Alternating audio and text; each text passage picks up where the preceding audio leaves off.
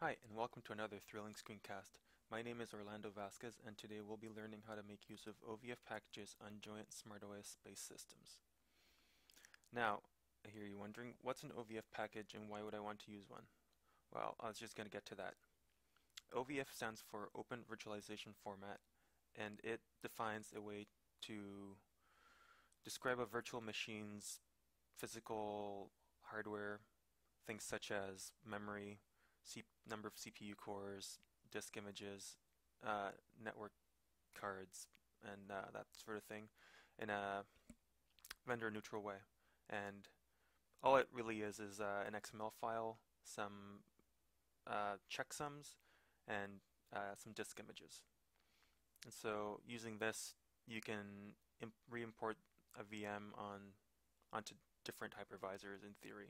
So what we can do is actually take one of these things and convert it into something that we can use in SmartOS. So without further ado, what we can do is hop onto the Joyent GitHub account page and go into the convertvm repo, and we'll just grab that URL. And I'm going to be doing this on a SmartDataCenter head node, but this could just as easily be done on a vanilla SmartOS live image. So let's go into var temp and we'll build this guy.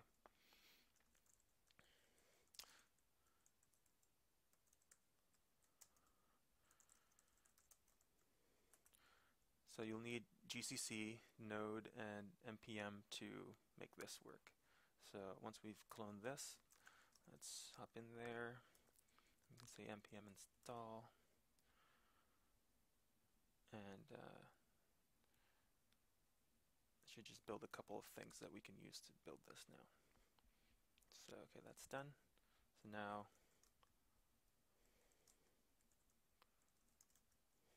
we should be able to run this, and here is our help message.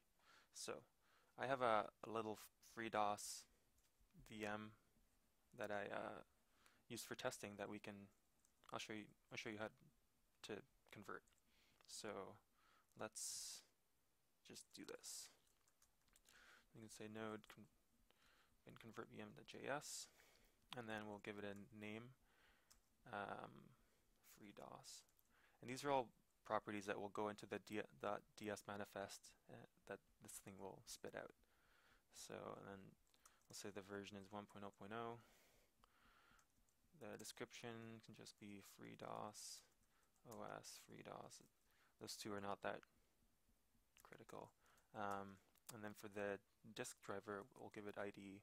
You'll have to probably play around a little bit with the disk and NIC drivers, since some VMs will tolerate virt.io and some want ID. So let's just do that because I know it works.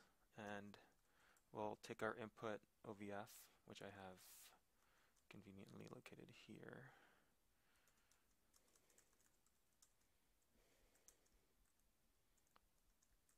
FreeDOS 1.0.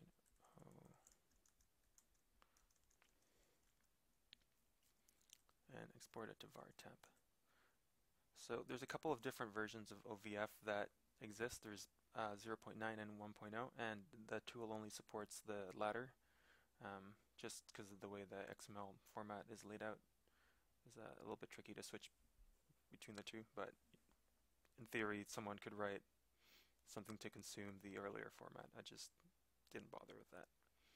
So now the tool is actually going through all the different sectors of the VMDK file and converting that into a raw disk image that we're essentially just writing to the ZFS, to a ZFS ZVol.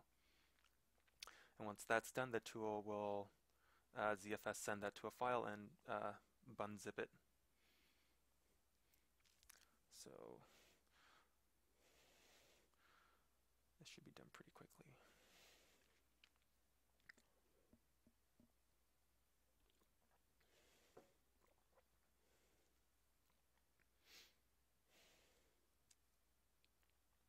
So the tool's a little rough around the edges still. You can see it's writing a bunch of debugging output, and there's actually a few different VMs for which it won't work, and different VMDK formats that it just doesn't support yet. So I'm hoping people start sending patches, and this will get better as time goes on. But it works for um, a subset of OVFs right now. It just needs to be tested on more and have some bugs worked out.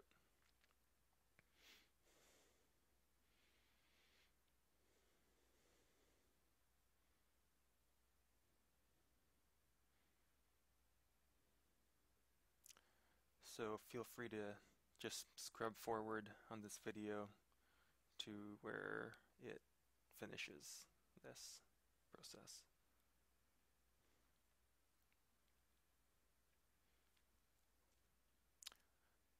Which it just has done. So now it will be taking a snapshot of the ZVol and ZFS, sending it to a file.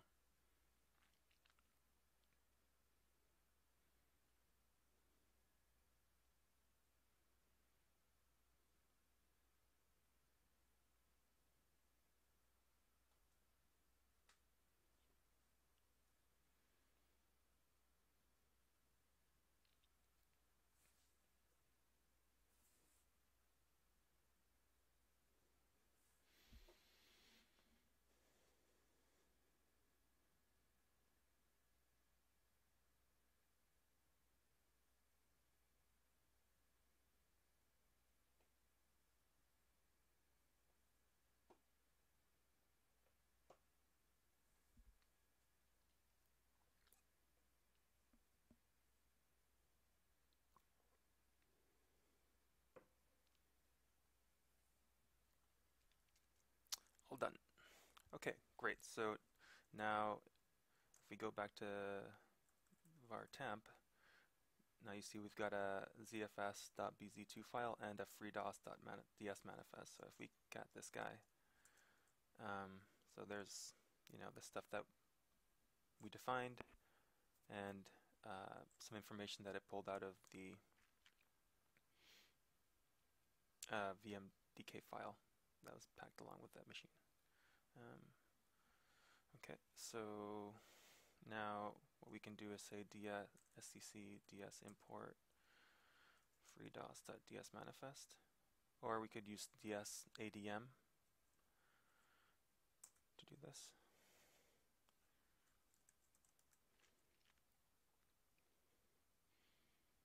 So now we're making this available to our head node, so we can actually now hop onto the admin UI and provision a VM using this data set.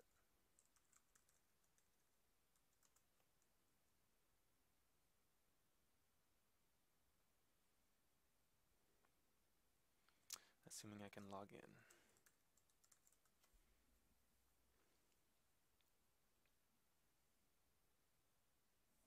Alright, I need to fix my time.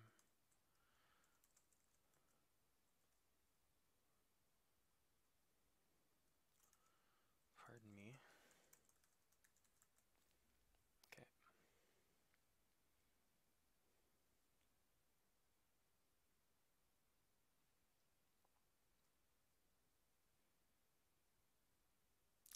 So now we can go to machines, provision machine.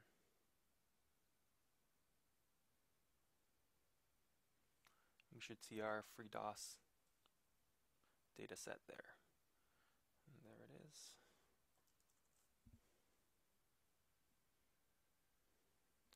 We'll select our head node as the target and click provision.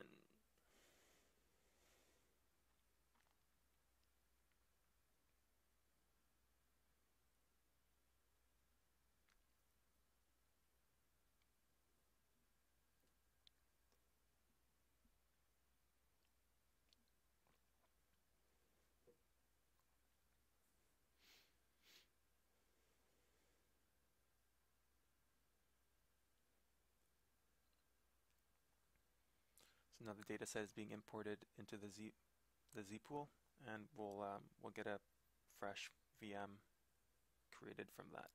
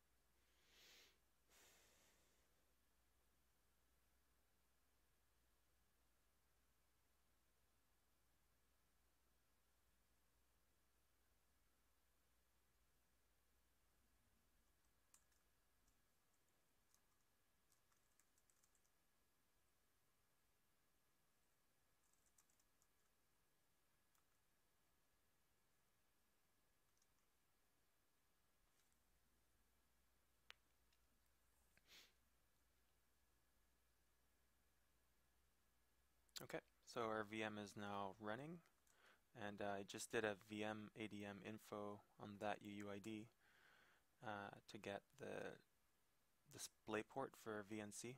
So we can just throw that into chicken of the VNC or whatever your favorite VNC viewer is, and hit connect. And we should have our VM there. We can, we're running in DOS now, so we can say edit auto exec.bat or your favorite DOS command. And yeah, so there it is.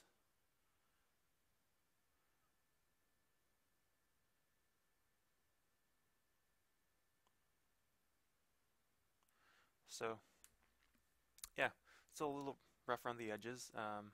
Patch is welcome, obviously, but I think we can make it better and make it accept all sorts of different other formats and make the formats that it does support a lot better and more robust. So that's it. Let me know what you think.